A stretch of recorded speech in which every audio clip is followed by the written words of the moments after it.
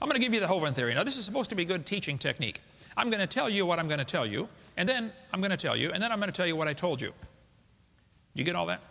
We're going to go through it very quickly, 8 simple steps of what I think caused the flood, and explain all these strange phenomena on the planet. Then we'll go into them in a little bit more detail, and then we'll close this down. Noah and the animals got safely into the ark. A 300-degree below zero ice meteor came flying toward the earth and broke up in space. As it was breaking up, some of the fragments got caught and became the rings around the planets.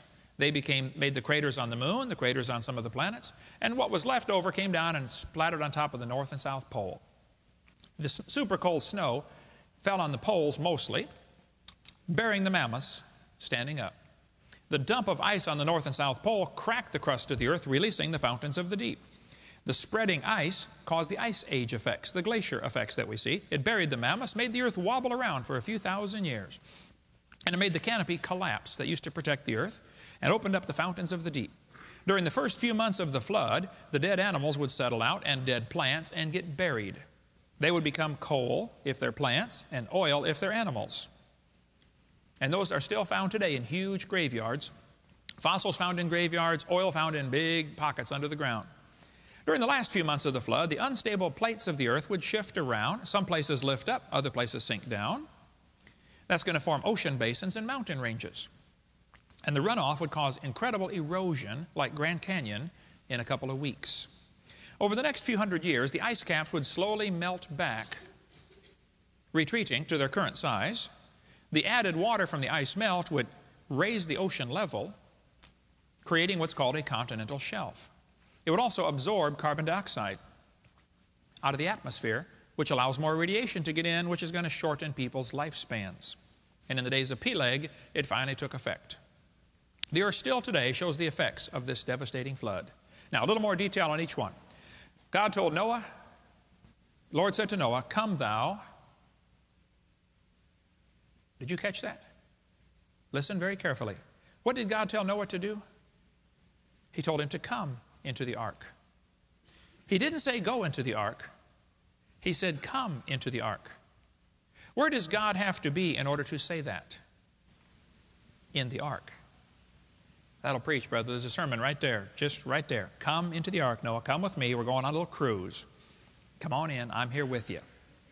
And when the flood was over, God said to Noah, go out of the ark. God was with him the whole time. That would be quite the cruise. And the Lord shut the door. By the way, good eternal security verse. If the Lord's got you saved, you're saved, okay? You can't get out of God's hand. Then this 300-degree below zero ice meteor came flying through the solar system. Some of it broke apart. It made craters on Mercury and craters on the moon. 4 of the planets today still have rings around them. And the rings around these planets are made of rock and ice. Very interesting. Now, Walt Brown thinks some of the craters on the moon were formed when the fountains of the deep broke open and rocks went flying up out of Earth's gravitational pull, drifted around for a while and clobbered into the moon. He may be right on that, I don't know. But it's interesting. He thinks the comets came from Earth and water on Mars came from Earth when the fountains of the deep broke open. You could read about it for yourself if you'd like. The super cold snow would land mostly around the poles, because super cold ice is not only affected by the magnetic field, it's easily statically charged. How many have seen the Van de Graaff generator where they make your hair stand up? You know, we've got one of those at our science center at Dinosaur Adventureland. As this ice meteor came flying toward the earth, it broke apart. Pieces would settle in around the poles mostly, causing the earth to wobble for a few hundred years, or maybe even a few thousand years. The canopy of water overhead collapsed and it rained 40 days. The water underneath the bottom, under the crust, came shooting to the surface, and the water kept going up for 150 days. And everybody drowned. It probably took 6 or 8 months to kill everybody during that flood. We all get the idea, well, it rained, everybody died first day. No, it took a long time for people to die. People would be running and fighting for higher ground. As that got more and more rare, as the water keeps coming up and up and up, for 150 days, the water increased. By the way, they're still discovering chunks of ice flying around in space. Here's an article about a scientist who discovered chunks of ice as big as this auditorium are hitting the earth all the time. They dissolve in space, but it rains down as water. There's water everywhere in space. Science and Technology article here. If you go to the North Pole, you'll be kind of chilly, and one of only 400 people that have ever been there. But up around the North Pole, there's an ocean called the Arctic Ocean.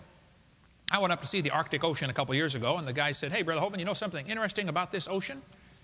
It has no tide." I said, "Man, I never thought of that. Taught her science for 15 years. Arctic Ocean has no tide. And who cares, right?" Anyway, but there's an island up there called the New Siberian Islands off the coast of Russia.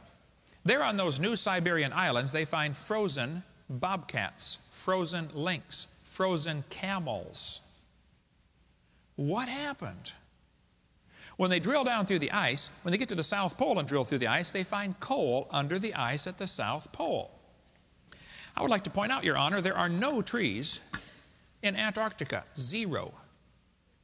Admiral Byrd went down there and said they saw frozen palm trees or palm leaves near the South Pole. Scientists have discovered all sorts of frozen leaves, even dinosaur fossils, plant-eating dinosaurs, near the South Pole. Thousands of well-preserved leaves found in Antarctica. Leaves on the side of a cliff 250 miles from the South Pole. And the leaves still retain their original cellular structure and organic content. They're not petrified. They're preserved. They find dinosaurs, plant-eating dinosaurs, in northern Alaska.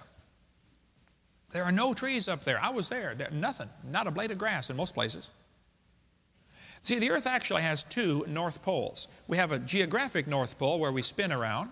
We also have a magnetic North Pole in Canada where the compass actually points.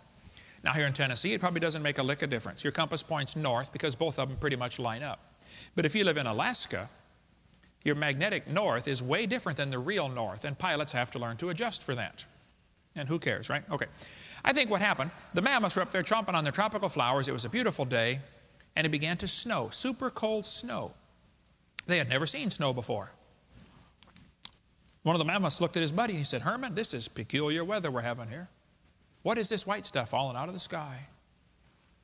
I said, "I don't know, but let's get out of here." They started running around trying to find a place to hide, and the snow got deeper and deeper and deeper, and they got stuck in the snow standing up, and they couldn't even fall down. How many of you have ever been in a snowdrift so deep you couldn't even fall over? You ever been in one of those? I think that's what happened to the mammoths. People say, "Well, the mammoths have long hair. They're designed for cold weather." No, mammoths are not designed for cold weather. A lot of animals in the jungle have long hair where it's hot, okay? If the temperature is 70 degrees, long hair is just simply a decoration. It's neither, and there's a lot of things about the mammoth that shows they are not designed for cold weather. There's a whole section just in this book about mammoths are not designed for cold weather. You can read all about that. So the mammoths, some of them ended up frozen standing up in super cold ice, 300 below zero. As the ice goes pushing out toward the equator, it's going to carve out glacial grooves. If you live in Ohio, if you go out to Kelly's Island, you can go out in the Lake Erie and see the glacial grooves, scratches across the rock for miles. I think the ice age really happened, but it happened at the beginning of the flood. There are basically two theories among creationists about the ice age. One theory says the ice age caused the flood, which is what I believe. The other theory says the flood caused the ice age. A minor difference. I don't think it's worth fighting over. But either case, though, I think the flood or the ice age would last several hundred years after the flood. During the time after the flood, as populations are growing, if somebody misbehaves, instead of building a jail and putting them in there where you got to feed them for the rest of their life, just banish them. Say, "Get out of here. You can't stay with our civilization." And boy, if times were hard and just new struggling civilization like Gilligan's Island, being banished is punishment enough. Now, you're going to follow the Ice Age animals around and kill them and, leave your toolbox behind because you don't want to carry 50 pounds of rocks with you. You wait till you find the mammoth herd and you make your tools on the spot and kill the mammoth. That's why they find, scrapers for skin and all kinds of flint arrowheads and stuff are found all over the world.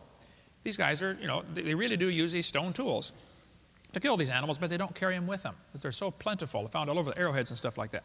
Anyway, then this super cold ice at the pole would send off a cold wave, like when you open the freezer and the cold air comes out and falls at your feet. This cold air hitting warm air would cause it to rain. And it rained 40 days and 40 nights. The canopy collapsed. The Bible says all the fountains of the deep were broken up in one day. If you read the book of